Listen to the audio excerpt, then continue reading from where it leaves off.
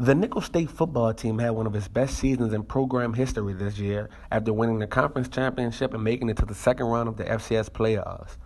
Southland Conference Offensive Player of the Year and junior quarterback Chase Forcade knows when the offense started clicking midway through the year, it would help take this team to a whole new level. The offense this year, I thought we did a great job towards the end of the year.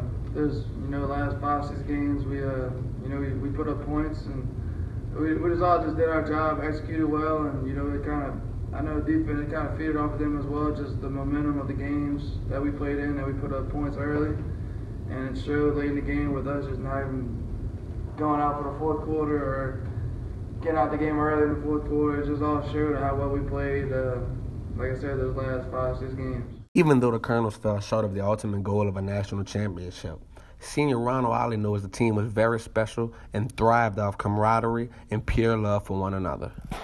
We was together as a team. I learned that we was out there giving it all every game and just playing our heart out for each other, and just being strong for each other, and coming short of the ultimate goal was, don't nobody want to come short, but sometimes that happens. But I think we still made a lot of history, made a lot of noise, and we'll always be legendary. Sophomore Kevin Johnson is thankful for the graduating seniors and how they took him under their wing. And now Johnson is ready for a role reversal and the opportunity to step up and lead the team with so many seniors departing.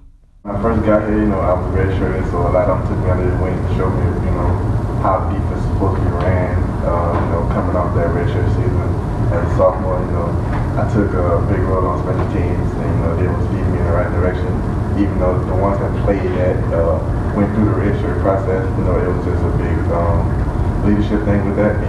By me going through the experience, I feel as though I can help the redshirts that came off last year and do the same thing. Much like Johnson, 4K knows the departing group of seniors were a clear example of what Colonel football now represents and set an example for upcoming Colonels to follow. A lot of thanks.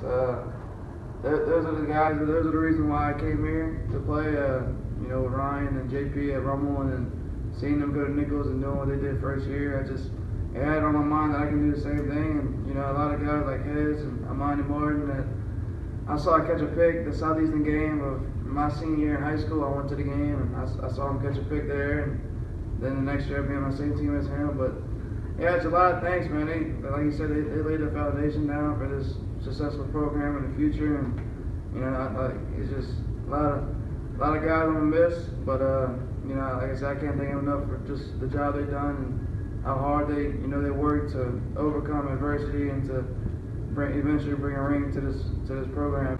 The Colonel football team returns 11 starters, mainly on the offensive side of the ball, headlined by quarterback Chase Forcade and running back Dontrell Taylor. But there are lots of defensive players who are ready to step up and fill the void left from the departing seniors. With KNSU TV, I'm Ryan Price.